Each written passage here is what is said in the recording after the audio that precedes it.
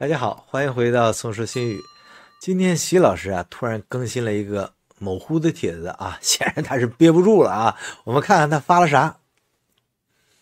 你看他发了啥？说这个，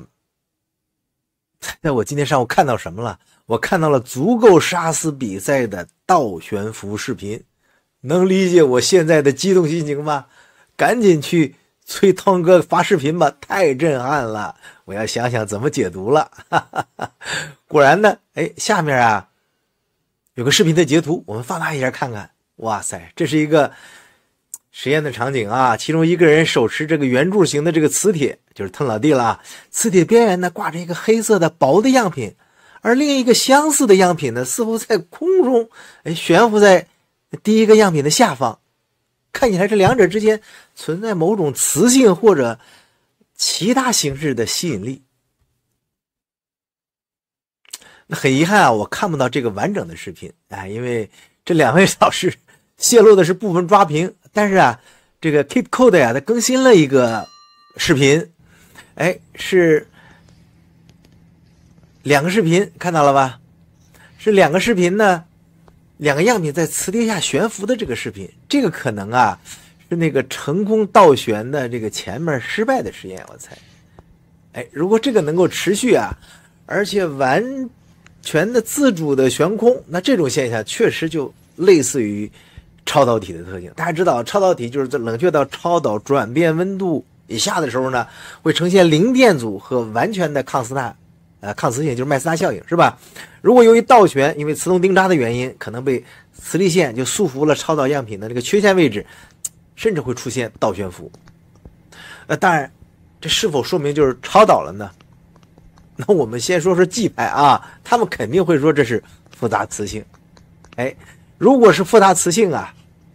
那比如样品中呢既包含抗磁性也包含铁磁性和软铁磁性，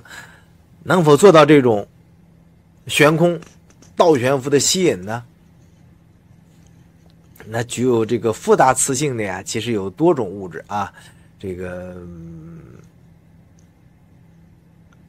比如说抗磁性、铁磁性和这个软磁性，是吧？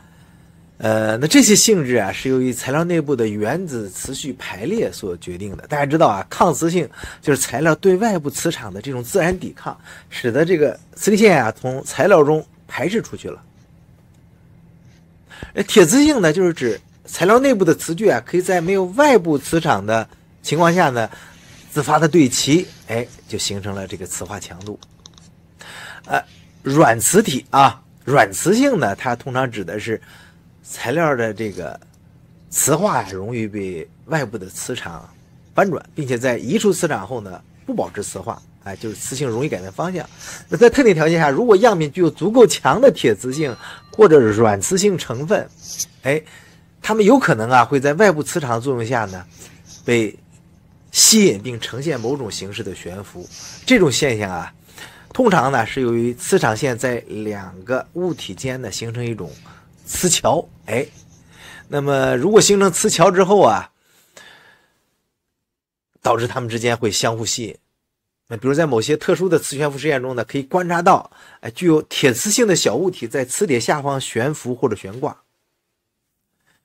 当然这个悬空倒悬这种现象是非常具有挑战性的，因为它不仅要求样品之间你存在吸引力，还要求这种力呢足够克服重力，而且在空间中保持一定的稳定性和平衡。这通常都需要非常精确的磁场配置以及特殊的材料属性。你这种手持的状况下能实现是极其罕见的。比如在一定的这个磁悬浮装置中使用稳定性增强技术就可以。那我们说了半天尽管这个理论上可能通过复杂的磁性质来实现这种现象，但是在实际中这个除非通过精心设计的这种磁场和特殊材料，否则这种悬空倒悬的这种情况是非常罕见的。要实现这样的效果可能需要特定的实验装置或者高度控制的条件。那看完这个视频是不是想起过去的一个人？对，我就想起了小明同学，北科大的侯晓明。我知道咱们每个人同学里都有一个小明，因为课本上那个小明同学有很多有意思的故事。但是北科大这个侯小明同学啊，在去年8月份可能曾经引起过很多人的关注啊。我们先看看我去年8月份的一个视频，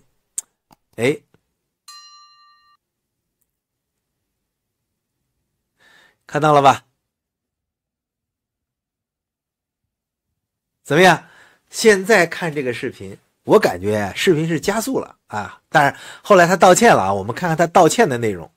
他说呀，这个和 LK-99无关啊，只是他们实验的样品。我当时觉得呀，他是没有作假的，没有视频剪辑啊，但是可能加速了，因为我从这个背景的噪音上啊，感觉可能是加速过。不过那个样品的摆动就很难理解了，如果没加速，是吧？那侯晓明道歉之后呢，就再也没有露面了。我开始以为啊是单院就是侯晓明，因为都是北科大的嘛，但是不是，单院后来到固成所了嘛。后来，那侯晓明现在在干什么呢？他做的那个样品到底是什么？所以现在看起来啊，这个 tone 就 kitkote 的这个样品啊，是几乎复刻了侯晓明的这个实验，但是啊也略有不同，因为侯晓明啊没有说明他样品的抗磁性是如何的，但是 kitkote 啊就是滕老弟，他明确表示他的样品是完全抗磁性的。他的频道啊也有多个类似的抗磁实验的视频。那现在我们就好奇，如果这3块样品绝对是整体抗磁的，而且基本上是表面几欧的电阻，所以呢似乎静电是可以排除的。那么这3块可以串起来，有哪些可能的原因呢？我觉得第一个可能就是复杂的这个磁性响应。即使材料啊它整体表现出抗磁性，如果它们内部具有不同类型的磁性区域或者颗粒，比如啊微小的这种铁磁性区域，它们可能就在外部的磁场作用下产生复杂的磁性响应，这种微观的铁磁性可能导致材料间的吸引。那第二就是力的平衡，可能存在这么一种很巧的力的平衡，其中重力、磁力和其他可能力，比如说空气动力学的这种效应相互作用，形成一个稳定的悬浮系统。那这个呢，你需要通过精细的调整磁铁和样品之间的距离和角度来实现的。第三个呢，就是磁场的这种非均匀性。如果磁铁产生的磁场是非常非均匀的，那么即使抗磁性物质也可以在某些情况下被磁场的梯度捕获。那这种呢，就是一种磁悬浮的现象。第四就是机械支撑了，可能存在一些不易察觉的这种机械的支撑结构，比如说透明的细线啊，或者其他支撑物，这在视觉上是不容易被发现的，但是可以支持样品的悬浮啊。之前曾经有位大师叫 Ray 3IZY 也做到过悬浮啊，但是当时样品呢试过在悬浮样品和磁铁之间过个头发丝儿，结果很遗憾不行，样品周围有一圈细丝的存在，这就是我们说的这个机械支撑。第五就是热动力学效应比如果样品之间或样品和磁铁之间有一定的温差导致空气流动，这种空气流动呢可能产生足够的力来支撑样品的悬浮，当然需要很巧的力第六就是共振的效应，某些频率下的振动，大家见过那个超声悬浮是吧？或者声波呢可能会让样品之间产生共振效应，使其相互之间与磁铁之间保证一定的距离。第七就是量子锁定效应了，就是样品尽管具有抗磁性，但是在非常特殊的条件下可能观察到类似于超导体的这种量子锁定效应。这个时候可能像传统的超导呢需要比较低的温度或者特殊的材料特性。最后一种可能就是我们之前展示的那个土耳其人的那个发现，让磁铁旋转起来很快，另外一块磁铁会随着上一个磁铁的磁力线的变化进而悬浮。所以呢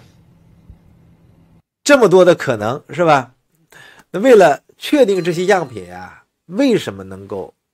如此排列和悬浮需要进一步的实验数据和详细分析，包括呢应该对样品材料的详细表征磁场测量以及可能的机械支撑或者其他力的检查。好在这个滕老弟呢和乔老师是一个学校，希望能尽快测试看看样品的成分，如果有戏希望进一步做 MH 实验。好的，这就是新的一期 LK-99和室温超导的这个浮现的介绍。大家有什么想法呢？可以多多留言这个超导的话题非常小众观看量和关注量都有限，希望您能点赞、留言和转发，让给更多的人一个认识超导的机会啊！再见。